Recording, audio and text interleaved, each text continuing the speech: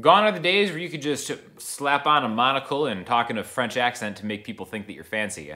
The general public has wised up since then, and it's much harder to fake having some kind of class or sophistication. So we're going to talk about how to make a 2-chord song a little more interesting, where maybe it's just kind of like a basic chord progression that you're doing for specifically an acoustic accompaniment. We're going to use the amazing song Dreams by Fleetwood Mac, because it's only 2 chords, and it's a great example of kind of like finding the space in a song where the vocalist isn't, to do something interesting to try to keep people's attention for the duration for a longer song, right? So Dreams is great. It's F to G. The whole thing is F to G. You can just do this the whole time and play it. But I'm gonna get bored. Likely everybody in the audience is gonna get bored, unless you have like a super hot lead singer kind of doing their thing, which you know. But we're gonna talk about how you can kind of take these 2 chords, you can apply this to really anything in any kind of arrangement or composition, just kind of do different things, all right? So first of all, a lot of it is gonna have to do with how you're actually strumming the song, and then kind of like adding dynamics, adding different things to kind of split up and make parts. Even though the music isn't changing, how you're playing the chords is gonna be different depending on what part of the song you're in, okay? So in this case, the verses, I'm just gonna really palm mute a lot of it. Now, the one thing that you'll notice is I'm adding open string hammer-ons to these chords, okay? So even though I'm playing an F kind of bar, I'm not really even barring it, I'm just hitting the 1st fret of the E string, the 3rd fret of the A string, the 3rd fret of the D string, the 2nd fret of the G string, right? I'm really just kind of taking the low part of this chord because I don't want to get a big... I don't want that. That's gonna be a 10 out of 10 as far as volume, as far as busyness goes. I want to save that, have that kind of as my last resort. If I really need to take the song to that spot, I can only do that once. It's hard to kind of go anywhere from there. So when you're starting out, kind of limit the stroke to maybe just like the lower, bassier part of the song. And then when you do that, you can do this little thing where you hammer on an open string. It doesn't even matter if the note that you're hammering on is in the key. In this case, it does happen to be true. An F to a G major chord is specifically a 4/5 progression in the key of C, in which E is a note. Again, if that doesn't matter to you, it's fine. But what you can do is take this F chord and then take that back and forth. You can do the whole chord. You know, that has varying degrees of working out, but the point is, if it's just a little kind of moment in time, you can kind of hammer on and do something like that, okay? So another reason I like using this song as an example of doing this is because we're really trying to incorporate a lot of what the band is doing. I think Fleetwood is probably one of like the best like pop rock bands ever, because they're just so solid all the way around. You have like one of the great rhythm sections of all time.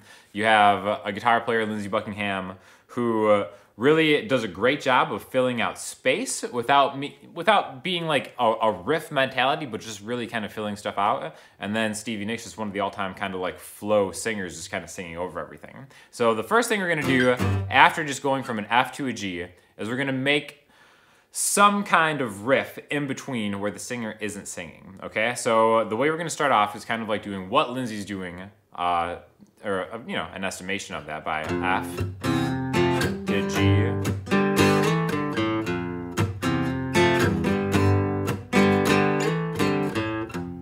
Okay, so we're kind of doing a chord version of maybe one of the guitar lines that he might be playing throughout the whole thing. Okay, so after this G, I'm gonna take my ring finger and my pinky, which are already kind of grabbing this power chord, 5th fret on the A and D string, and then jump back to my original chord, okay? So remember, 4, 5. If we're thinking more in terms of like chords and scales, now this is gonna take us, right when you do the slide here, the 5 to 7 to 5, back to F, what this does is this takes us into a different position. Everybody's favorite position, A minor pentatonic. So you can think of this as a double stop back to F, okay? Now, one thing to always think about if you're accompanying a singer or if you're singing yourself is when to do maybe flashier type things. And again, that's why that pentatonic scale is amazing, because you can double stop through it, do a lot of different runs, and it's always going to sound really good no matter what key you're in. That minor pentatonic relative minor spot, again, in this instance, it's A, is always going to sound good. So, you know, if we have like a thunder only happens when it's raining, singer break, do something fancy, right? So in between where the words aren't, because if you're doing just runs while a singer is trying to melodically sing a phrase, odds are you're gonna clash. If you don't know exactly what he or she is doing and you're matching it, you just wanna kind of like hit a quick riff or something, you always wanna do it in that pause, and invariably there will be a pause. Do something. This just happens to be a double stop through that scale. You could easily do anything pentatonic. We could even go to the top of the scale. Maybe, you know, something like that, like F to G.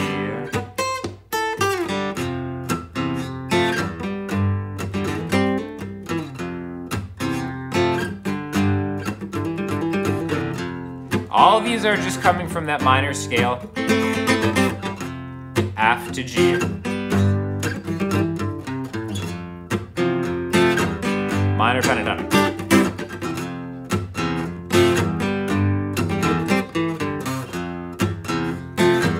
And again, even though there's nothing A minor about this, it's just that minor pentatonic is such a great way of, you know, it just works out well that it's easy to maybe use two fingers to go through that position. So even though A minor isn't really a chord that we're using, that A minor pentatonic spot on your guitar, this real estate right here is always a great thing to be able to jump from, you know, a 4 chord to a 5 chord. It just kind of works out that way with the hand position. That's why it's, you know, kind of like the go-to shape in all of guitar playing. Minor pentatonic is where it's at. So really that's one way to kind of supplement the same 2 chords over and over again. Another way is to really just know where the notes in the key are around these chords. So what I mean by that, again, we're just going from F to G. Have the inflection notes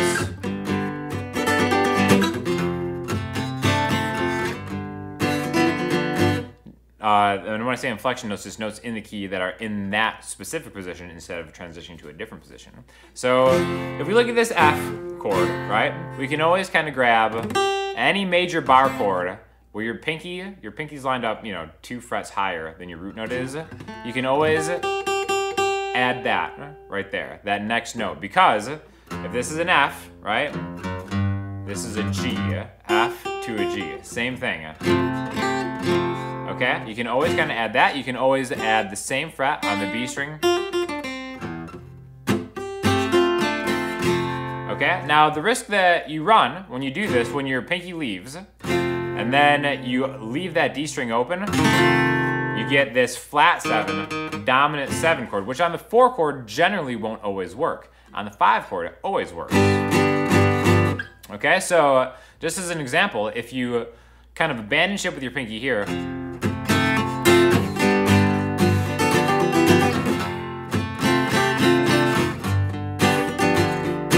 I personally think it sounds a little bit better on the 5 chord. Keep in mind, I'm kind of embellishing a lot of these just as an example. You know, in like an actual situation, you might not want to do things this busy, but it's just different things you can kind of do in certain moments to break up some of the monotony of just kind of playing it over and over again, right? Now, the thing about having these inflection points is, you know, it might kind of put a lot of pressure on your bar right here, specifically on an acoustic guitar. All this stuff works for electric too. But another thing that you can do is really take the meat of this chord, which is always going to be the middle 4 strings. So if we just kind of leave the open E strings here, and then you can see my thumb is muting it, so I don't really get a lot of it. This is just another way to play it, just different chord voicings. And then also too, those inflections sound a little bit better because, you know, because there's less going on as far as like we're taking a lot of the low low mid-range out of the chord by just focusing on the higher voice.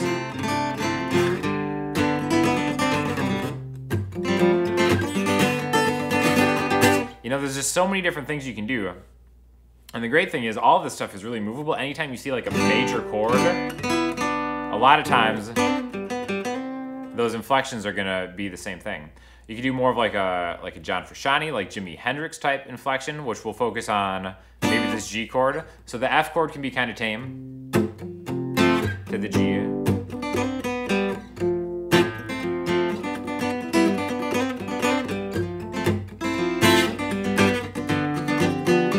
A lot of those things that, you know, Hendrix does is that note right there in a major chord, again, where your middle finger is, that's the major third. That kind of hammer on to the fourth note in the key, and then ending up. It's a very Hendrixy, Frusciante type thing to do. Kind of do that little hammer on, and then end up on the root note, right? So this would be major third, hammer on to the fourth, and then end up back on the root note. F.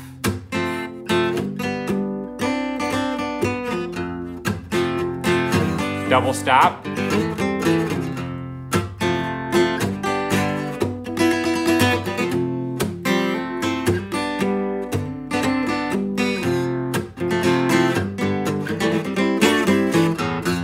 So a lot of different things that you can do. Now, again, when it comes to like a bigger part of the song, you might want a little bit more volume, a little more openness. And that is where open chords really come in well. Right now, this is just an F to a G bar chord way that we're playing it. If you maybe want to open up this to an F major 7,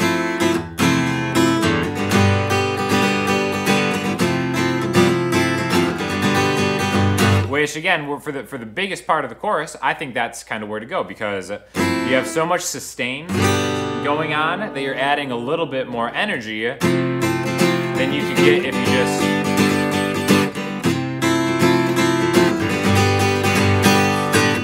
and then when you come back, it really creates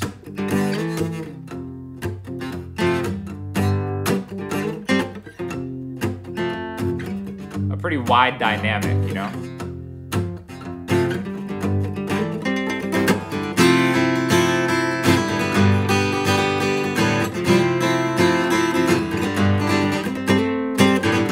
You can always go to that minor pentatonic. When in doubt, minor pentatonic. That's really the #1 lesson from this entire channel, is when in doubt, minor pentatonic.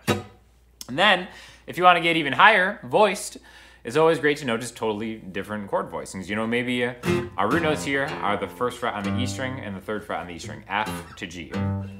Same root notes, but a pitch up is going to be the 8th fret on the A string to the 10th fret on the G string. So maybe we want to use something totally different, or just kind of like higher class chords.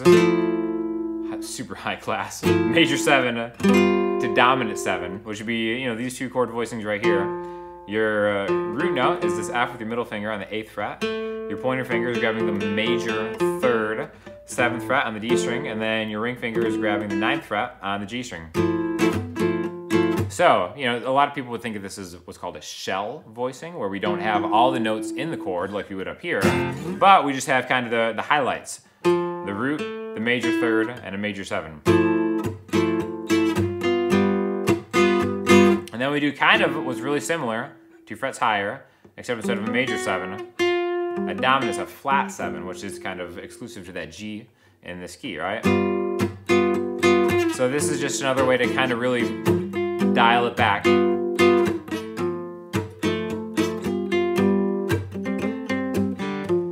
Into that minor pentatonic spot.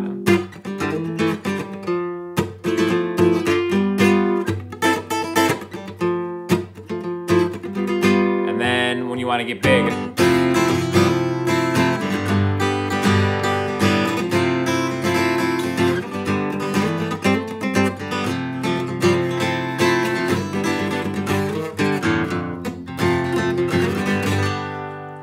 and then also, when you want to end it, I always have arguments about this whenever I'm playing with the singer. I always want to end this on a C. A lot of times they'll want to end on an F.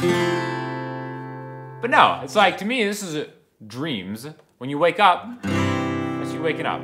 I end the song on a C, but whatever. That's has nothing to do with this lesson. So the main point is that just knowing different chord voicings, F to G, shell voicings, whatever, different ways to